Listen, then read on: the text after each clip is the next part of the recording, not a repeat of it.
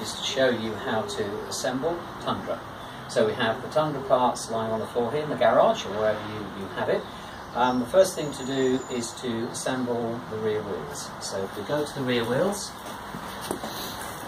make sure that the location shaft is clear of any grit.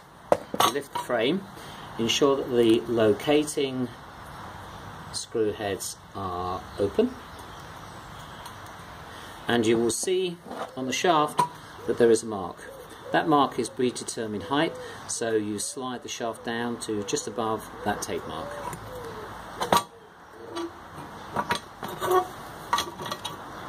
Down to this position, hold it into that position and finger tighten each of these nuts.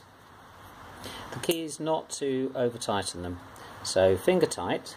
Then you take an Allen key and you are tightening them up to their firm position, and then simply another quarter. Make sure that the rear brake is in the off position. Turn the large part of the wheel to the back and you can lock the wheel down so it's in its park position. We go to the other side, you can see this is finished in its locked position. So the frame is now ready to assemble. The easiest way of doing it is to line the frame up, step inside, lift the frame and slide the two halves together. You'll see that there is tape on here. The tape is because this has already been preset to a particular type of wheelchair.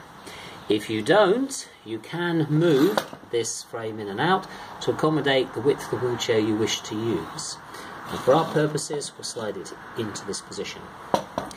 The next is to put the two front wheels on.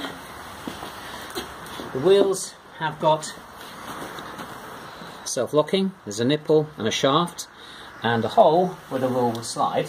I'll show you where that is. I lift the frame, you can see that the wheel will slide in and there is a channel, and the nipple will slide into the channel to the other side and lock down. Quick release. So if we locate the wheel, the nipple you'd put at 6 o'clock, you hold the wheel on the outside, lift the frame, simply put the shaft into the channel,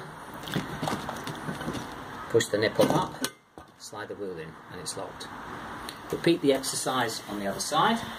Lift the wheel, place the nipple at 6 o'clock, the frame is lifted slightly, place the nipple into the channel, push the nipple up, locate it and it's locked. So if we step back, we can see the frame